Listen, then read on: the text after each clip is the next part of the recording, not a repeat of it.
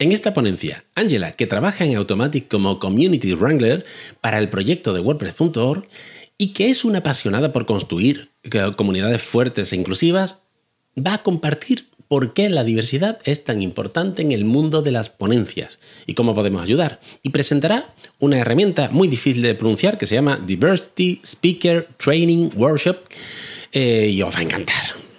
Os dejamos con Ángela. Hola, me llamo Angela Jin. Soy Community Wrangler y soy donada para trabajar a tiempo completo en el equipo global de comunidad de WordPress.org.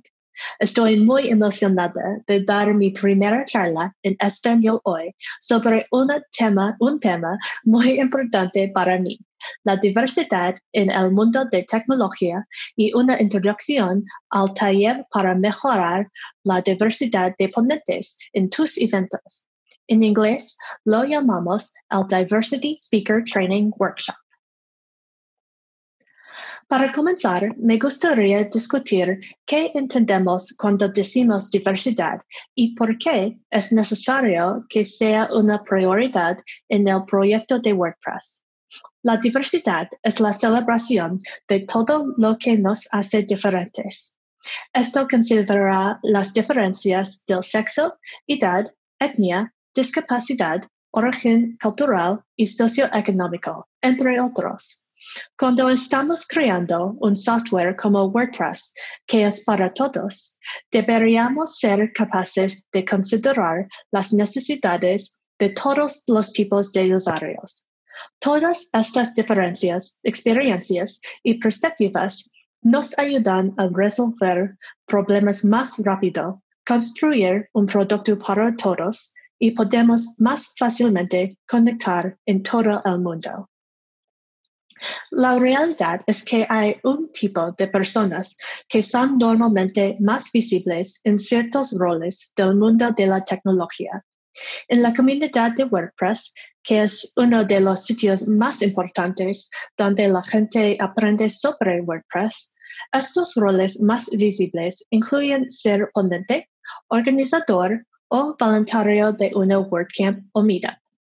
Si no hay diversidad en estos roles, tu audiencia, tu comunidad de WordPress no estará representada correctamente. Hay muchos artículos y recursos y mucha gente inteligente con buenos consejos sobre cómo mejorar efectivamente la diversidad en las comunidades. Hoy me voy a concentrar en uno de esos recursos disponibles para cualquiera que escuche esta charla. Y este es el Diversity Speaker Training Workshop.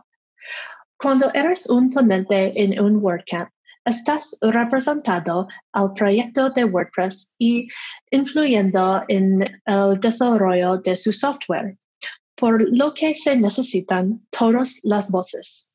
Entonces, el objetivo de este workshop es ayudar a las mujeres y a los grupos infrarrepresentados a sentirse más cómodos para llegar a ser ponentes en eventos tecnológicos, como en las WordCamps, proporcionándoles apoyo a través de todos los pasos. Puedes encontrar más información en este enlace. El WordPress Community's Diverse Speaker Training Working Group ha entrenado a muchas comunidades de WordPress en todo el mundo y hemos hablado con personas que están infrarrepresentadas en el mundo de la tecnología. Conocemos las razones de por qué las personas no se sentían seguras de poder ser ponentes, como por ejemplo, no sé de qué hablar o estoy demasiado nervioso para hablar. Pero la más común es no soy un experto. Efectivamente, el síndrome del impostor. Esto es cuando la gente duda de sí mismo y tiene miedo de fracasar. Esto afecta desproporcionadamente a las mujeres y a los grupos infrarrepresentados. Todos tienen una idea diferente de lo que es ser un experto. Recuerda que tú eres un experto en tu propia experiencia y este tipo de ponencia o charla sobre tu experiencia es única y valiosa. Los obstáculos que impiden a las mujeres y los grupos infrarrepresentados a participar como ponentes son muy reales. Y aquí es donde el Diversity Speaker Training Workshop ayuda mucho.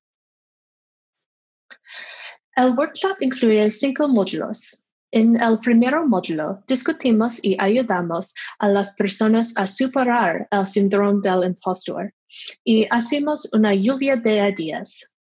Después, los asistentes refinan sus temas.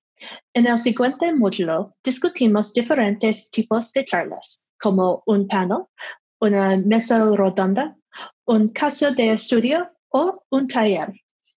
En el siguiente módulo, trabajamos en el proceso de escribir una propuesta y una biografía. Ahora, el futuro ponente tiene todo lo que necesita para hablar en un WordCamp. Pero no termina ahí.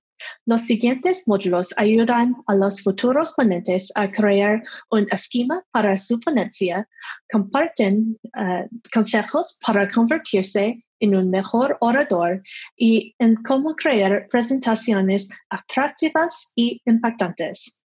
A través de todo este taller hay muchas oportunidades para que los participantes practiquen. Desde que comenzó este taller, se han realizado más de 29 países alrededor del mundo y se ha conseguido aumentar el número de oradores de grupos poco representados desde un 10% a menos hasta el 50%. La duración de este taller puede ser de entre 4 o 5 horas, de modo online o también presencial, una vez que vuelva la normalidad. Ha sido creado para que cualquiera pueda usarlo en su meetup. No se requiere experiencia previa. Durante el taller puedes encontrar todos los recursos en esta página web. Todos los materiales están disponibles para ti y puedes editarlos para que se adapten mejor a las necesidades de tu grupo. Hay diapositivas preparadas y un guión que puedes usar para facilitar el curso. Por favor, ponte en contacto con nosotros si estás interesado en hacer y este taller completado.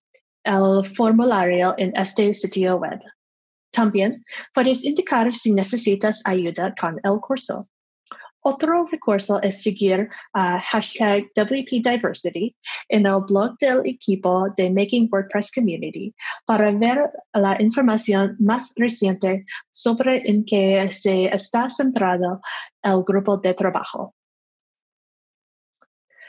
Gracias por todos tus esfuerzos en apoyar la diversidad en la comunidad de WordPress. Si deseas ayuda con este taller o si deseas más información, puedes comunicarte conmigo directamente en Twitter o en el Making WordPress Slack con el nombre de usuario Angela S. Jin.